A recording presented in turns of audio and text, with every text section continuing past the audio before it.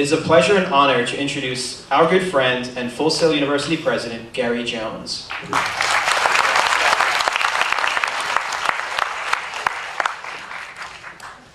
Mic noise.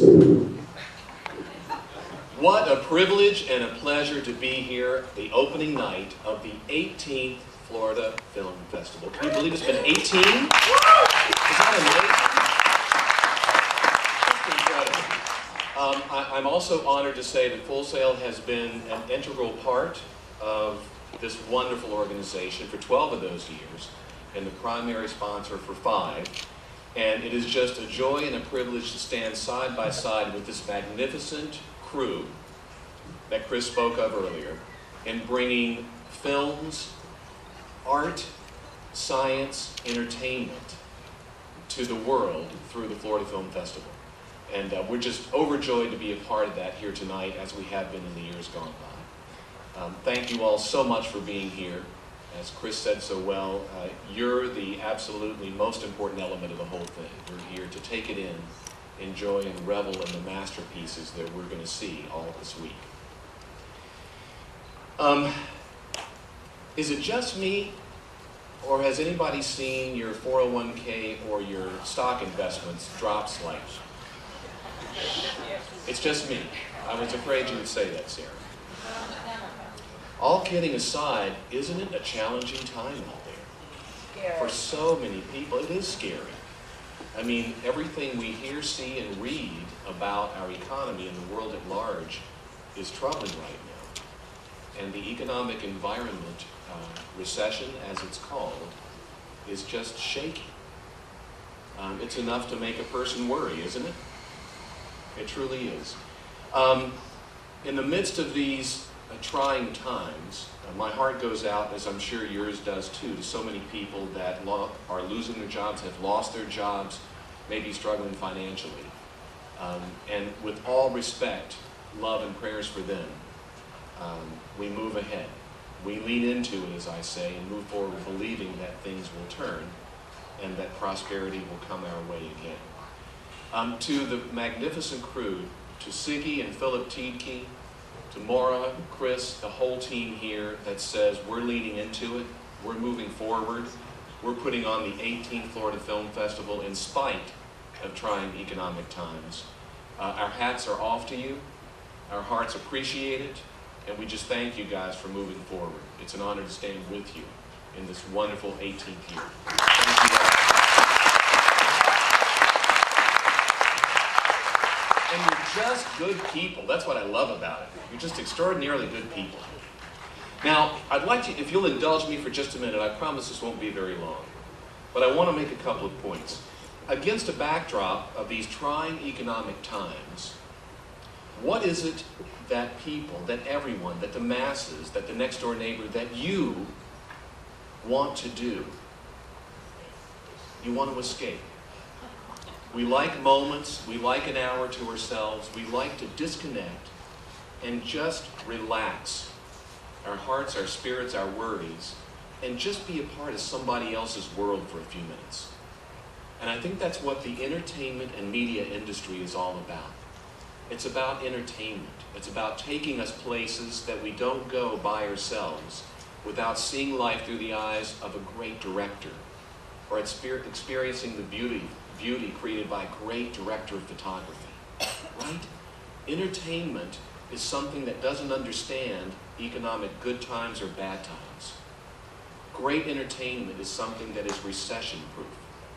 And in historically speaking, the numbers play out. The entertainment and media industry typically has done well during recession. Let me read you a couple of things to that point that are fresh off the press, so to speak, about our current time right now. Concerts, tours. Live Nation is one of the biggest out there promoting tours and concerts these days. Their Northeast chairman said in the Hartford Courant on February 19th, quote, "We don't feel that the economy has affected us at all," said Jim Coughlin. GameStop, big chain of stores that sell games, about 1,600 worldwide. GameStop plans to open more than 400 new stores this year, 2009. Reuters did an article on them, and Reuters reported, the video game business continues to enjoy robust growth, making it the fastest growing of the many consumer goods categories. Let me repeat that. Consumer goods categories, generically speaking, video game business continues to lead the pack. Juniper Research reported last month that a sharp fall in ringtone revenues will be more than offset by growth in full-track music downloads, streamed music services, and ringback tones. Global revenues for mobile music services will reach about $16.4 billion by the year 2013. PricewaterhouseCoopers says that all categories of the entertainment and media marketplace will continue to expand over the next 5 years. This is a 2008 report. Also expected to experience double-digit growth is television subscriptions and license fees. What about movies? We all love movies. We're here because we love movies. Fortune magazine in this February reported, last week Netflix announced it's reached a mark of 10 million subscribers. Revenues last year were up 13%. The stock price has doubled in the last 3 months in this troubled market. The Wall Street Journal writes, movie attendance in 2009 is running 20% higher than a year ago as consumers seek lower cost entertainment that is more affordable than concerts or sporting events. And the Boston Globe said, working in their favor is the fact that the movie industry, on the whole, is showing strong signs of being recession-proof. With financially strapped families desperately seeking affordable recreation, the nation's movie theaters just logged their first ever billion-dollar January.